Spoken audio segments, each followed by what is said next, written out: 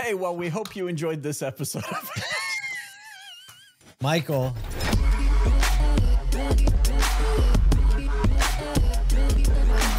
This is Auto Collabs. Michael, we do the outro after the intro, after the interview. yeah. Man, you know what it comes down to? I think I just need more podcast experience.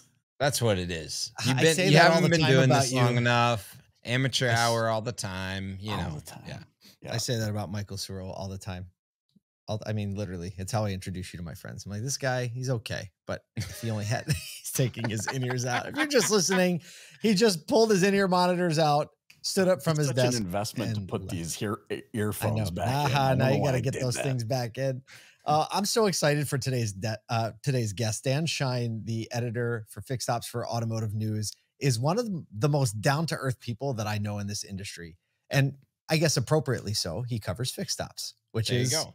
Frontline, down to earth. And not just that, but Dan has been so good to us from the More Than Cars perspective, just sharing what's going on with the series that we're doing. I'm excited to get a little bit more knowledge of who he is, what he's done in the industry, because that's what this podcast is all about. Just really diving into the real conversations and the people behind what makes this industry tick. So we hope you enjoy this conversation that we get to have with Dan Shine.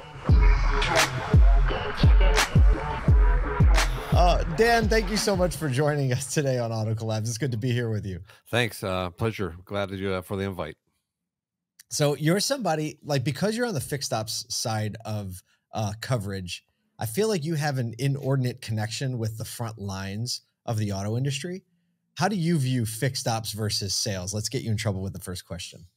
Well, the Fixed Ops they're my people. I mean, they're not worried about their blow drying hair and stuff like that. They're working with their hands, and they run the dealership. They make the money for the dealership, and they're not a show horse or a show. They're a workhorse, and so I joke, but getting to know them, getting to know people and stuff who are in service and parts and collision. Now they're just I've said this many times, but they're just really smart, creative, innovative people who, when things are thrown their way, they figure out a way to overcome it and continue to make revenue and get people's cars in and out. So they're just I'm glad that I'm not covering the sales side of things at dealerships. I mean, I'm with the real people. Got him in trouble. See, there it was. No, it's true. Come on. No, but you're like not a historied automotive person. It's you haven't been in automotive for years and years and years. This is fairly new in your journalistic. Let's talk about that. Yeah, it's true. I mean, but I grew up in Detroit, so it's like it's automatically in the blood a little bit. No escape, right? Yeah. But the very short version of it is, I worked in newspapers for 16 years in Dallas and in Detroit. Then went and worked at University of Michigan for 16 years, working at a think tank. I know. I'm a Michigan State grad. I think, how do I feel? Whoa, no. Yeah. Someone has to keep an eye on them. Yeah, right. We got a whole spy routine. Inside guy over there. But I had a friend, a former colleague from the Free Press who was in automotive news and was a recruiting guy. And he said, I've got this job, and if you know anybody who's interested, and I kind of looked at it and said, I might be interested in this. And, and I've always loved autos. And again, like growing up in Detroit, you just can't escape, the industry and its influence on the city and how it kind of shaped this city for better and for worse at times. And so, so it was really interesting to me. And then, now, kind of immersing myself in, service and parts and F&I and, used, it's been fascinating. I love it. What? Okay. So we always ask a couple questions beforehand, and I think this is pretty unique, but when you started, it was right before the pandemic. Yeah. Is that right? Yeah. That had to be wild. It was kind of funny because I was working at the University of Michigan, so I was commuting, 2 hours round trip every day. And I was like, God, it'd be nice to have a job where I wasn't, so far away, and and then in a blink of an eye, I'm at my kitchen. How's table. your living room sound? Yeah, right. But yeah, it was a great match, and I so I went to NADA, so I went to my first NADA, and everything was cool, and and soon after, my boss at the time said there's a small group of fixed ops directors. They meet twice a year. I know the guy who runs it. He says you can come kind of be a fly on the wall and just kind of hang out and learn, and so as this trip to Phoenix is approaching in March, you keep, the world's, coming to an end. And I kept thinking, oh, I really want to go there, but it was like, I'm new to this job. And I'm like, I'm not going to tell them I'm not going to go. So my wife's like, are you sure this is good? I'm like, oh, it'll be fine, And so I went, and, I was going to go watch some spring training baseball. And I had a buddy who was the team doctor for the Phoenix Coyotes. He said, come on to a game. And, so I'm like, I had these great plans. And then by the time I got there, baseball was shut down, hockey was shut down. And, we were working from home. They, said, don't come into the office. And so I went, I'm here in Phoenix, and I've got to go, actually went to Tucson to a Subaru dealership and did a story, and then took the red eye home to Detroit and set up shop on, my kitchen table for, the next, whatever it was, year. And years later, my boss at times like, I can't believe I made you go to that.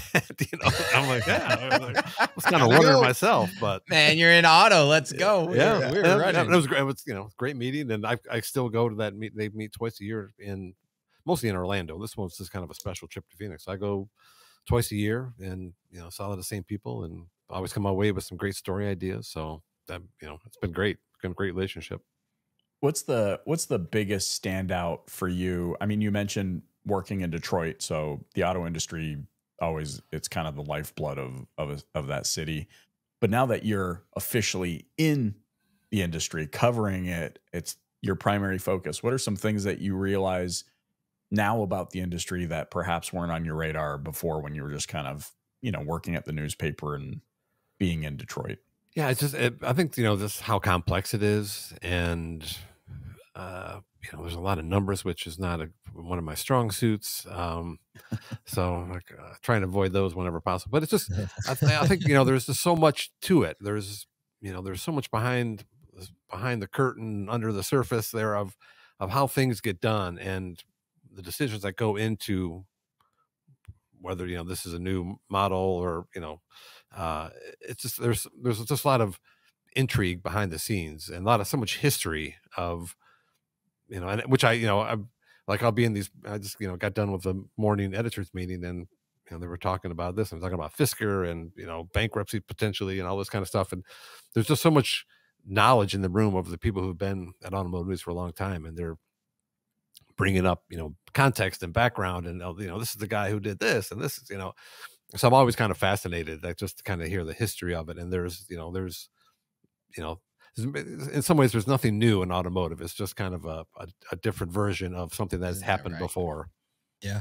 Okay. I'm also dying to know, is it the auto industry? You mentioned numbers in the auto industry, and we're always trying to measure stuff, and we're always trying to look at data, and that's a lot. Did you guys lose him too? I did. I lost him. He's gone. This is one of those measure. things. We get. Is this now an episode of Finish the Question? Where, we'll see. It's like a Mad Libs now all of a sudden. Yeah. We're always trying to measure, fill in the blank. Perfect. That's the absolute best. Well, I want to take the conversation, since he's not here anymore. There's an element of what you just said about automotive news, where there's obviously a lot of history. There's a lot of things that have happened along the years, and the context is so important to understand, like, current decisions or what's happening.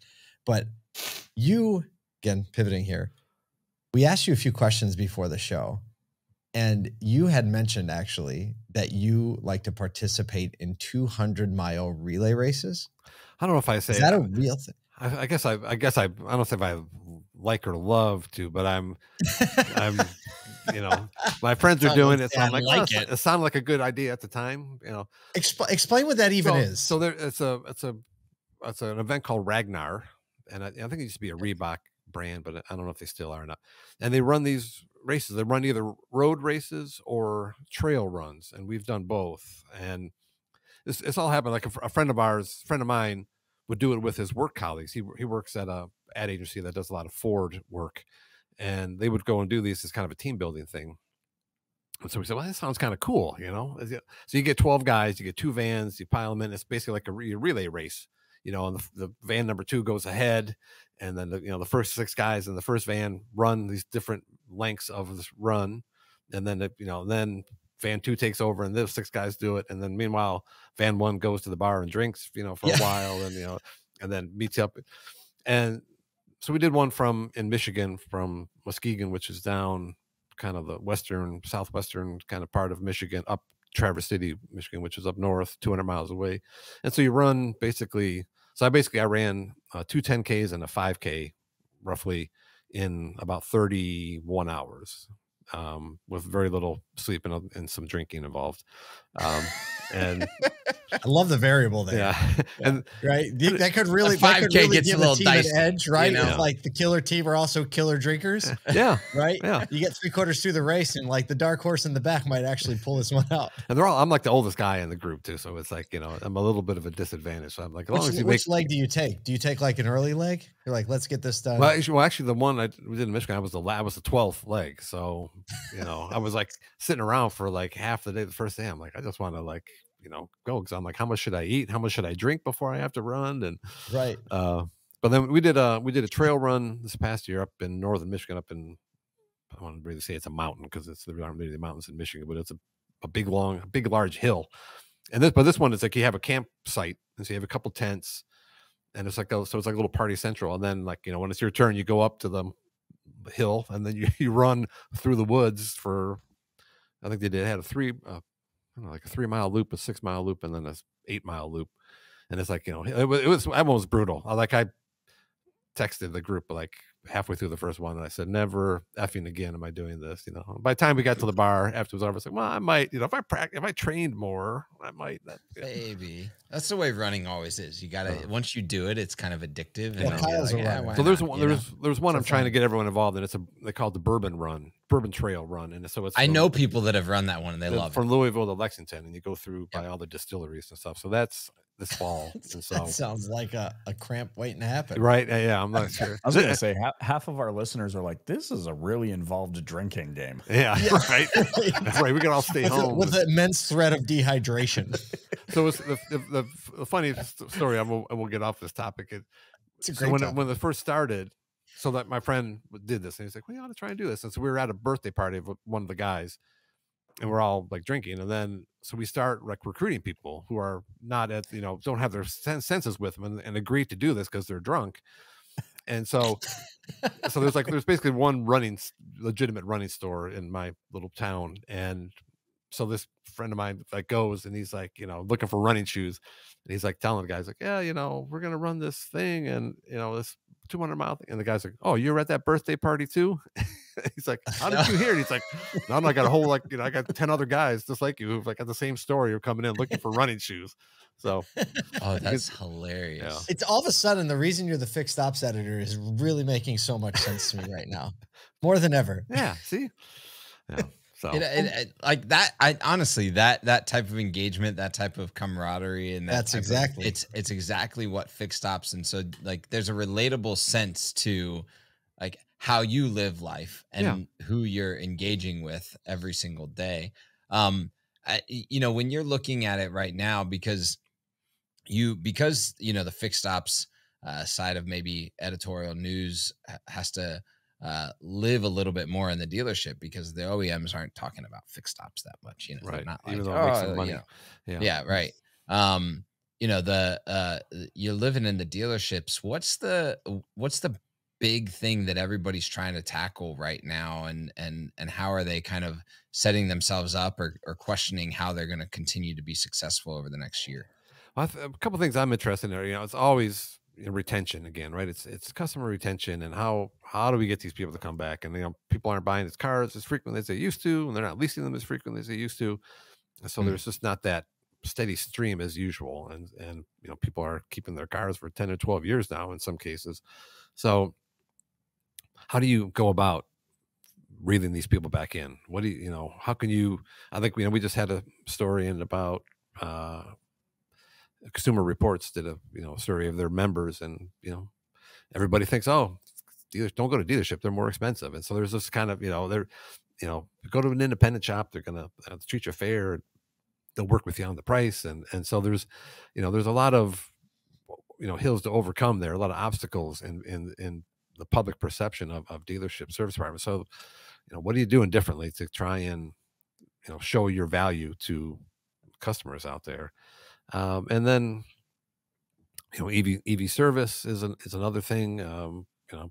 We've got a story running in the paper this coming week about that, and a CDK story, and service directors aren't really crazy about EV service. They're not sure about it, but they also realize that this is a great retention tool, because you're not going to take your Rivian to the Pep Boys necessarily to whenever something goes wrong.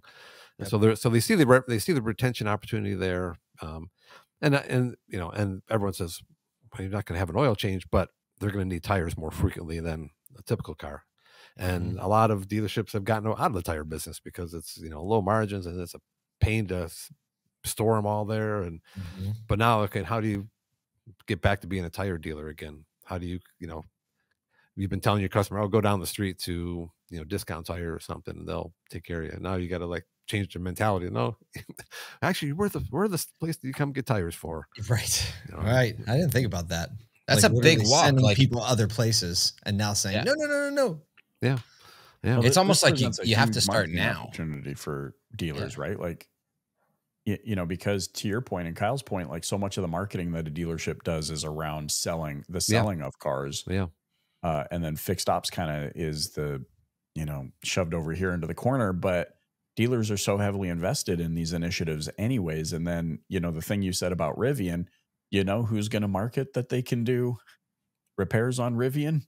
Pep Boys. Yeah. Goodyear. Yeah. Right. Well, but why did we lose all that business? And that's why you didn't market it. Yeah. You didn't let people know that you could do it. Yeah. I think, dealership service departments kind of didn't want to bother with, glass repair. And so they, that became a whole little separate industry.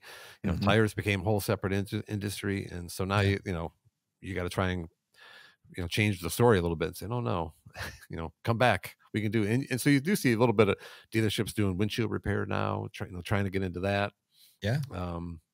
It's finding revenue streams, I think, as, one, as retention tools, right? Like you just said, hey, this is a place where you can come back to no matter what your vehicle needs. And then the other piece is when you have revenue streams that are going away, fluid exchange, tire or oil changes, you start to have to open up new revenue streams. And so training those people, but also getting the marketing out there is going to be extremely important, because it is going to take time to retrain the customer. You can't just throw up a marketing campaign month one and be like, oh, we do tires, and everybody goes, like a big stack of tires in the service. Right. Look, we've got tires, oh yeah, that'll sell them. Well, we asked you what in your mind is a must talk about topic on this episode. And you basically said customer retention, it's something that dealership fixed ops departments struggle with. And why did you put that down? I had to come up with an answer. I wanted to leave it blank, but I figured you'd want to. Because 200-mile races wasn't really a must talk about, but I just. Oh no! I think it's just something that they continually struggle with. I mean, another one is employee retention or technician recruiting. I mean, we write about every week. I'm seeing some ridiculous flat labor rates for technicians. Are you seeing that across the industry too? Yeah. People paying $40 to $50 flat rate labor. Yeah. Yeah. Which was unheard of 6 years ago. It's, I don't know the number off the top of my head, but it's, I've seen it cited maybe by NADA, and it's, for every technician you lose, this is how much your fixed ops department loses in revenue, because you don't have someone turning wrenches for you for 12 months. And it's an ungodly amount of money. And so, I was just with somebody who's a Ford dealer, does a service, and they're big into mobile vans. Yep. And he's, by June, he said, I'm putting 50 on the road. My goodness. To like putting 50 mobile vans on the road. This is one dealer group. Yeah, he already has, you know, a handful out there already, and he said they have so much work, and it's and you know they're having a little bit of a long jam. Got to get them to ASOTUCon. We're doing a panel on mobile fixed ops, mobile service with Ed Roberts. This gentleman might be attending, so you know him. But it's you know, it's amazing. But it like he said to me, like, you know, to get into the shop, you know, Mr. Shine, I might be able to get you in, you know, 2 weeks or whatever. Or would you rather have my mobile service van and come tomorrow, check it out? If we can, you know, fix it, get the parts, we can do it the next day. And I'm going to say, of course. Yeah, he's not saying yes to that. Yeah, right. Wow. So I was pretty amazed. But you know, that's just I think shows the creativity and, you know, and innovation that is in these departments. It's like, I've got a little bit of an issue that I'm getting a log jam, people trying to come into my service department. How can I help? How can I alleviate that? Well, I'm going to come to you, and I'm going to either, you know, I'm going to diagnose it that day and maybe fix it that day, or I'm going to diagnose it and fix it in a day or two when the part comes in. You know, and that's how you retain customers. Yeah, it's a retention. It's you own the servicing at that point. Like mobile service, I think is the way to go. And you see so many people in the service vertical taking that as the route. You know, whole companies spun up under the mobile service business opportunity. So if as an industry on the legacy or the OEM side, the franchise side, we don't take advantage of that or tap into it, we're doing ourselves a disservice. Well, Dan, always a pleasure. We went history to running and back to what Fixed Ops is focused on. We are all over it, and you have graced us with so much good insight and knowledge over the time that we've known you, and thank you also again for supporting us with the work that we're doing with More Than Cars. We know you're a big proponent of that. Can't wait to see you at ASOTUCon this year. But mainly just thanks for joining us here on this conversation on Auto Collabs. Thanks. Pleasure being here with you guys. Thanks for inviting me. Look forward to seeing you in May. All right, let's do the top 3 things you didn't expect to hear from Dan Shine that you heard during that interview. Kyle, first. 100-mile drinking game. No, it's 200 miles. 200-mile drinking game. I was like doing the math. I'm like, divide that. He said 2 10Ks and a 5K. Well, I was wondering how anyone makes it to the 5K with that much drinking happening. Especially if you have to wait 31 hours, right? If you're like one of the last people to go, I think that's the worst. I'd be in out of the gate. And you know they're in like a 93 Chrysler Pacifica. I don't even know if they made those. I was actually picturing a Chevy Astro, right? Or a GMC Safari. Nobody gets Todd Caputo or Andrew Diffenderfer's Sprinter van. Like that doesn't ever happen. GMC Safari, 0 tint on any of the windows. Guys, I learned to drive on a GMC Safari, but my dad used to call it a truck because the steering wheel said GMC truck on it. We're like, dude, ain't no way this is a That's truck. The story you're telling yourself, Dad. Oh man. No, like the meat of that was obviously there is so much conversation around retention when it comes to customer loyalty and understanding how Fixed Ops is such a driver of that. We talk about it from the variable ops side so much is like, how do we retain customers? But the retention is all on the Fixed Ops side. So I appreciate that he's bringing light to the stories that are happening like that across the industry. Without a doubt. Well, on behalf of Kyle Mountsier, Michael Cirillo, and myself, thank you for joining us on this episode of Auto Collabs.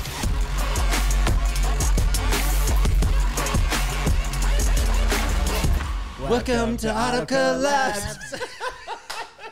Why are we recording? Are we rolling yet?